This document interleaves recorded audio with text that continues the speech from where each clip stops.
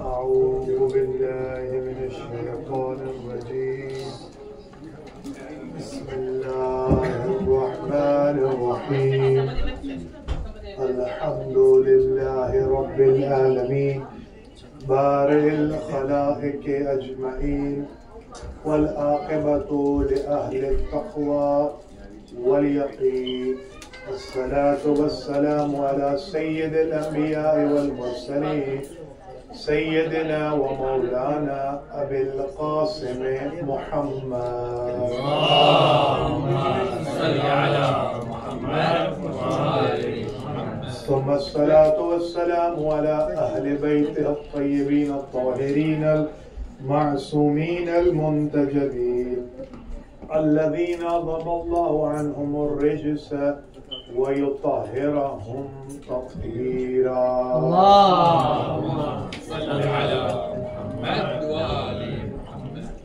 أما بعد فقد قال الله سبحانه وتعالى في كتابه المجيد وهو أصدق الصادقين وقوله الحق بسم الله الرحمن الرحيم والضحى والليل إذا سجى ما ودعك ربك وما قلى صلوات اللهم صل على محمد وآل محمد.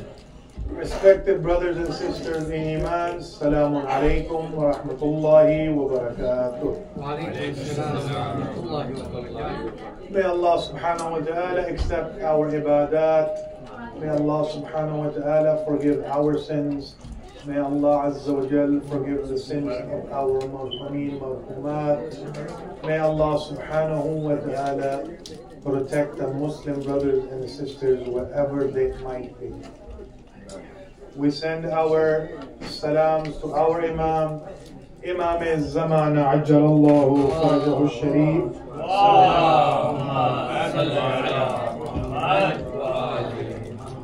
We thank Allah subhanahu wa ta'ala for all the blessings that He has given us. Tonight we are starting a new topic, and that topic is characteristics of the mu'mineen. There's some particular characteristics, they're only in some individuals. There's a huge difference between Muslimin and Momin. Muslimin, they might do the prayers 5 times a day, but the Mu'mineen, they take it to the next level. They want to complete 51 rakats every single day. The 11th Imam, Imam Hassan al-Askari, salawatullah wa Allahumma salli ala Muhammad wa ali Muhammad. When the Imam is asked, who are the Mu'mineen? He says, number 1, they complete 51 rakats every single day. This includes all the sunnats, and this also includes Salatul Layl. The Mu'mineen are the ones who complete 51 rakats every day. Then the Imam says, the Mu'mineen are the one who carry around Turbatul Hussain. Wherever they go, wherever it is time to pray, they make sure their sajda is on the pure sand of Karbala. That's the second sign. The third sign, now we go into a sermon or a narration from Imam Ali salawatullah wa salamuhu alayhi. Allahumma salli ala Muhammad wa ali Muhammad. There's a man by the name of Hammam. Hammam comes to Ya Ali, what is the characteristics of the Mu'mineen? The Imam mentions to him about 127 characteristics. Inshallah, we will mention very few every night, and we will see where the topic goes. For us tonight, the third one and the first one from Imam Ali. Imam Ali says, no matter where they go, the true Mu'mineen and Mu'minat, they always speak the truth. They always speak the haqq. Many of the times when our brothers and sisters, they're ready to get their kids wed, Before the wedding, they describe him in a particular way. My son is like this, my son is like that. But in reality, it's nothing even close to that. Before the marriage, they explain to them his knowledge is so high that if Einstein was alive, he would ask them formulas. That's because they want to land that marriage. Do not lie about your children. Do not destroy the lives of your children. Allahu Akbar. They have to live these lives. So protect yourself, protect your children. Wherever you go, you are always speaking the haqq. You are always speaking the truth. The second one, the Imam says, and the fourth one for us tonight, they spend their nights in ibadah. One of the best ibadat, my brothers and sisters, and this is the first condition. In order to join the Imam's army, Imam Zamana, inshallah, in order to join the Imam's army, the first condition is Salatul. One of the conditions of the Mu'mineen is Salatul Layl. 70 different people came to Imam Jafar as-Sadiq, Sadiq Ali Muhammad. Allahumma salli ala Muhammad wa ali Muhammad. 70 different people. I do not have enough risk. I have back pain. I have knee pain. I have distress. My children do not listen to me. The life is not going the way I want it to be. I have too many enemies. I do not know what to do. 70 people came and there was only one answer. Salli Salatul Layl. Start praying Salatul Layl. There are some amal, my brothers and sisters, which are life changers. Some amal can completely change your life. Just like there are some amal, if you do, Allah subhanahu wa ta'ala will prolong your life. And then there are some bad deeds, if you do, Allah Azza wa Jal cuts some years off of you. Allah. I will mention them in the nights coming. Salatul Layl. There's a man by the name of Asbagh bin Nabata. He lives in the time of Prophet Muhammad and Amir al-Mu'mineen. Salawatullah salam jami'an inshallah. Allahumma salli ala Muhammad wa ali Muhammad. I have given you 6 narrations on salawat. Today is going to be the 7th one. Rasulullah was asked, Ya Rasulullah, who is Abkhalun Nas? The most stingy person on the planet. Ya Rasulullah, who is the most stingy person on the planet? The Rasulullah says they do not share their money. No. The Rasulullah says no. Rasulullah says the one who listens to my name and the name of Muhammad and Ali Muhammad and they do not recite salawat,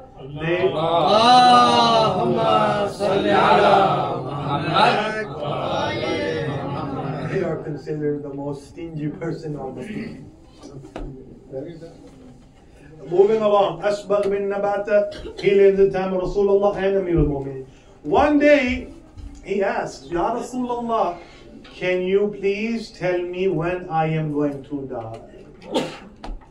Rasulullah says, Allah subhanahu wa ta'ala has kept this treasure hidden. Only He knows. Why Rasulullah?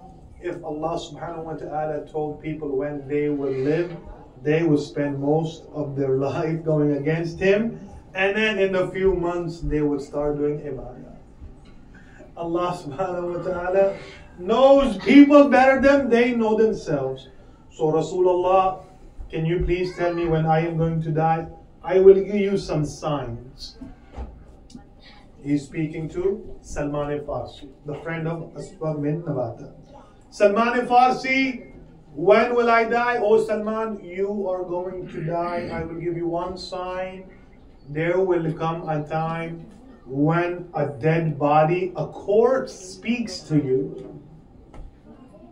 Salman al-Farsi used to have a friend by the name of Asbagh bin Nabata. Many years pass by. Salman moves away. One day Asbagh visits him and he says, he goes to the house of Salman, he knocks the door, he doesn't answer.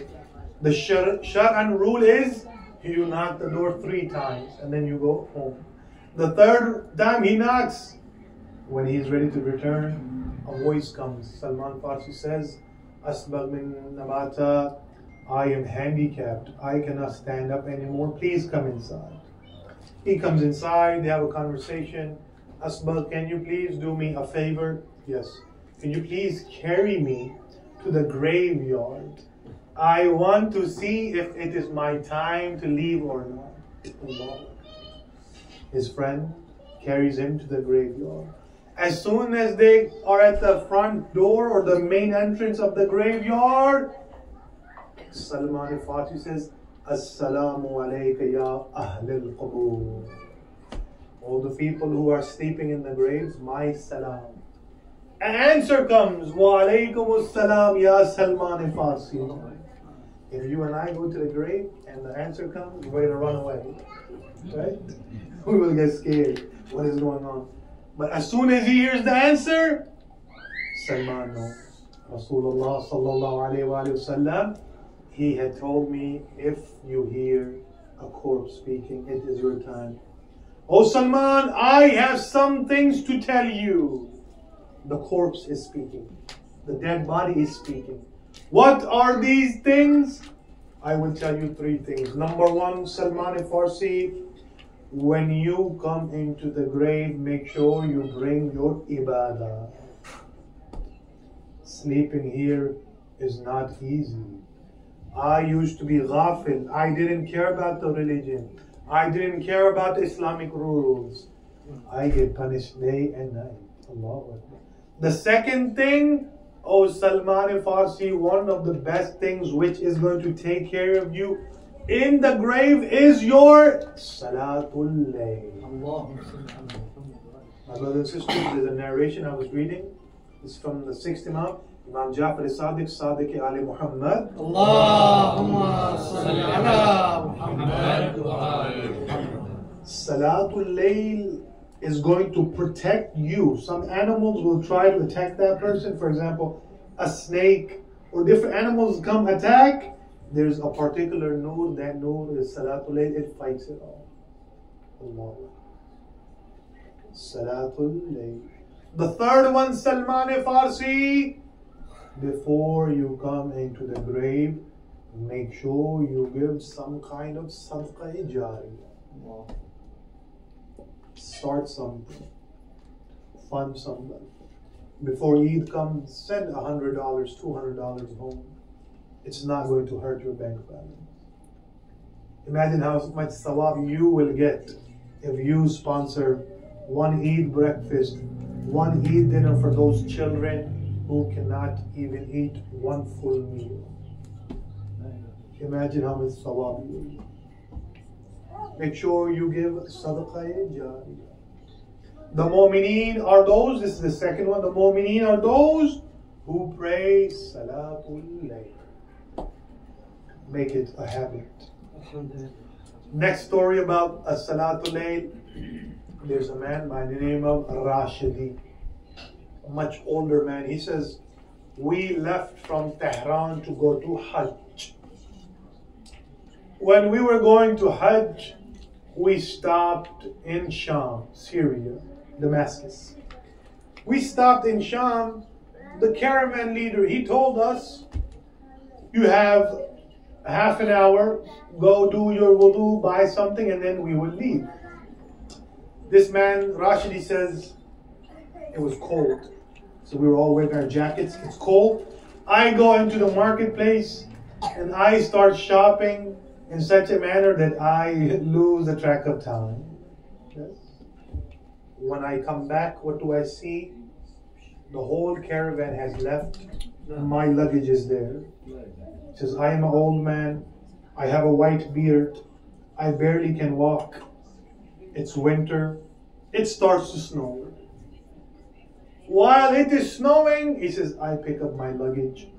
I have no idea which direction to travel. He says, I start walking a little bit. While I am walking, he says, I remember one speech that the Sheikh gave. Whenever you are stuck anywhere, you have no way out. Remember your Imam, Imam Mahdi Ajalallah Farajahu Sharif. اللهم صل على محمد. He says, I prayed. He was a noble, pious man. He says, I prayed. Ya Aba Salih, Ya Baqiyat Allah fil arzi. I'm an old man. If you don't come, I am going to die in a few days. I want to go to Hajj. He says, I was walking. What do I see? I see a young man on a horse running towards me. I am thinking to myself, it's snowing. The weather is so bad. How does this person know where he is going? I have my luggage. He comes to me. He says, give me your luggage. Allahu Akbar. He takes my luggage. He helps me. We are both riding. The speed of the horse is so fast that I cannot believe what is happening. When it snows, everything becomes slippery, especially the horse's hooves. He says, I do not know what is going on. We get to a place. He says, I will leave you here. Before you leave, I will give you 3 suggestions. Number 1, do not leave the Quran. Do not leave the Ziyarat Ashura. Number 3, do not stop praying Salatul Layl. He says, I will leave you here. You go straight for a 5-minute walk. You will meet your caravan. I meet my caravan. I do my Hajj. We come home. When I tell the ulama this is what happened, they say, you met the Imam al-Zaman, Ajjalallahu Farajahu Sharif.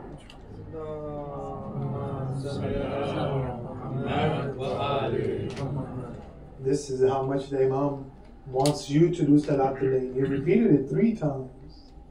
The Quran, Ziyarat Ashura, and Salatul Layl. Momineen are the ones who pray Salatul Layl.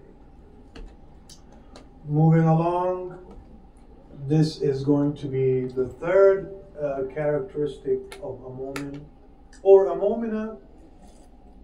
Their lives are purified in such a way that no matter who comes to them, they are willing to help them.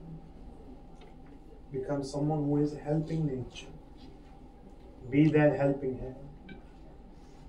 Make sure you take care of your brothers and sisters.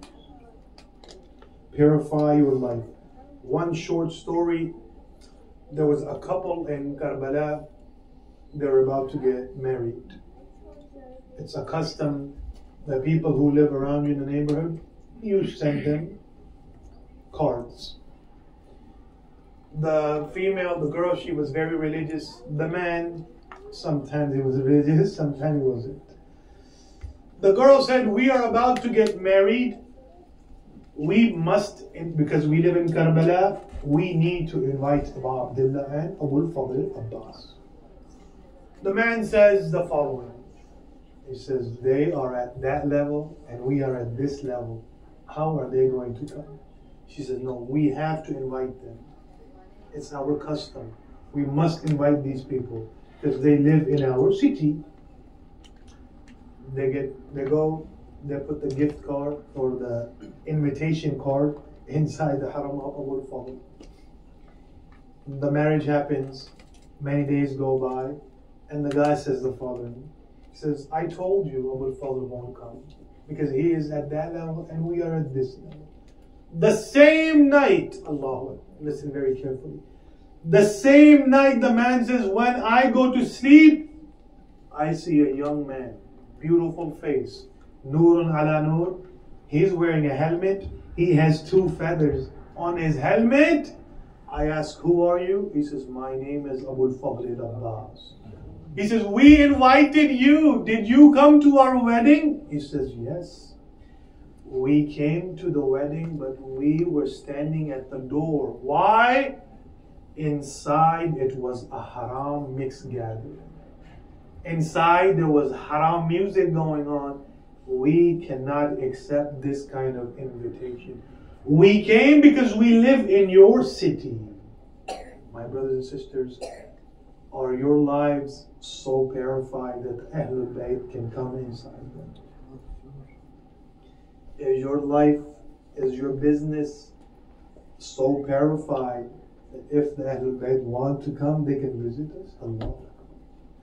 Or we clean, or are our hearts that clean that we have the room of the pure infallibles? Allah. Purify your lifestyle in such a way that if the Imam wants to come visit you, they can visit you. Moving along, one narration from Imam Jafar Sadiq, Sadiq Ali Muhammad.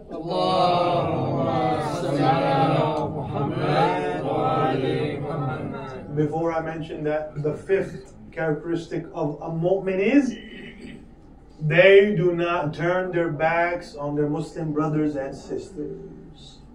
Look what is happening right now. La ilaha illallah. Some so-called Muslim countries, so-called Muslim leaders, their dinners are barbecue camels, the whole camel. 50 pounds of grapes, 50 pounds of oranges, and on the other hand, small children don't even have one piece of bread to eat. Allah. There will be questions, inshallah. That's why we keep praying, Ya Imam, please come. You are the true leader, inshallah. The Muslimin, the Momin, they do not turn their backs on their brothers and sisters. Allahu Akbar. They do not make fun of their brothers and sisters. Just because someone does not speak proper English, just because someone cannot afford a new shirt, a new shoes, his shoes are ripped, you are making fun of them. The real Momin is the one who would say, my brother, your shirt is ripped, let me buy you a new one. Allahu Akbar. Yes. These are the Mu'mineen. Allahu Akbar. Moving along, as I was saying, this is from our sixth Imam, Imam Jafar Sadiq, Sadiq Ali Muhammad. Allahumma salli ala Muhammad wa ali Muhammad. The Imam says, this is the same exact thing the first Imam says, the Mu'mineen take care of the Mu'mineen. They don't turn their backs. They help them out. Moving along, this is the seventh characteristic of the Mu'mineen. They take care of their wajibat. You and I, my brothers and sisters, you have to have this kind of mentality, this kind of unbreakable mindset. No matter where I go, I am a Husseini, alhamdulillah. This is the mindset that you need to have. I am at work, I am at school, I get invited to anywhere in the world, wherever I am a Muslim, I am a Husseini. There's nothing on this planet that is going to destroy my iman. Imam Ali salawatullah wa salamuhu alayhi. Allahumma salli ala Muhammad wa ali Muhammad. He says there are few reasons that people lose their iman. Number one, haram gatherings. Allahu Akbar. Especially those gatherings which have the beautiful food of gossip. Yes? Gossip destroys the iman of many people. Stop gossiping. If someone asks you, how is Fulan ibn Fulan? Instead of going on 30 minutes, Fulan is like this, Fulan is like that. No. He is a good mu'min or mu'min. That's it. Allah. Mu'mineen protect the other mu'min. In another narration, when the Imam explains the characteristics of a mu'min or mu'minah, the seventh one, they do not become the slaves of the world. Allah. Some of our brothers and sisters, they have become slaves of money, career only. That's the only thing I focus on. Business only. That's all I need to focus on. My friends only. That's the only thing I need to focus on. There's nothing wrong with having money. There's nothing wrong with having good business. As long as you have your ibadat in order. The Ahlul Bayt, they want you to become successful individuals. They want you to have successful businesses. They want you to have communities in which we have, mashallah, millionaires, inshallah. There's nothing wrong with that. As long as you do not sell yourself. Many of the brothers and sisters, our fathers, our forefathers, when they came to this country, there was only one vision, and there was about money. Many of those, I can give you many examples of brothers and sisters who only focused on career, business. Shias. Today, their children have become atheists. Today, their children have become Hindus. Yeah, Jewish. I could give you many examples. One of the brothers, we grew up with him. But the problem was, his parents, they never wanted to support the Husseini. They never had this understanding that we need to take our children. The point of these majalis, my brother, is number one, to motivate you to keep doing better. Make sure you keep doing ibadat. And number three, to save yourself and save the next generation. So one of the brothers that we grew up with, his parents, they had a different mindset. We don't need to go to the Husseiniya. We don't have to do anything. Everything will be okay. 2 years ago, the brother calls me. He says, Alhamdulillah, I got a job. I said, MashaAllah. May Allah bless you. Where do you work? I became a bartender. Subhanallah. I said, my brother, after standing there for 8, whatever hours you do, 7, 8 hours a day, you stand there in that mahal, listening to that music, seeing those people, do you really think you are going to come home and pray Salat al-Fajr? No. Obviously not. So my brothers and sisters, the seventh is, the characteristic of Momin is, they protect themselves. They do not let the ibadat go. They do not sell themselves no matter what. And they do not become the slaves of the dunya. Allahu. Last characteristic, and this is also a narration from our third Imam, Imam Hussein salawatullah wa salamuhu alayhi. Allahumma salli ala Muhammad wa ali Muhammad. The Imam says, most people in the world have become slaves of the world. Deen is only on their tongue. Allahu Akbar. When they are tested by Allah subhanahu wa ta'ala, only few will be left. Only few will be considered the mu'mineen and mu'minat. Do not become the Shias of slogans only. It's very easy. Ya Ali, Labbaik Ya Hussein, Labbaik Ya Ali. It's very easy. Become the Shias of action. Make sure your actions represent who you are. May Allah subhanahu wa ta'ala give us the tawfiq that we can follow the teachings of the Ahlul Bayt. May Allah accept our ibadat. May Allah forgive our sins. May Allah forgive the sins of our marhumeen, marhumat. May Allah subhanahu wa ta'ala give us the tawfiq of Hajj, Umrah, Ziyarat on a yearly basis. May Allah subhanahu wa ta'ala give us the tawfiq. When the Imam comes, we can be a part of his army, inshallah. We will end with Dua Imam Zamana. Bismillah ar-Rahman ar-Rahim. Allahumma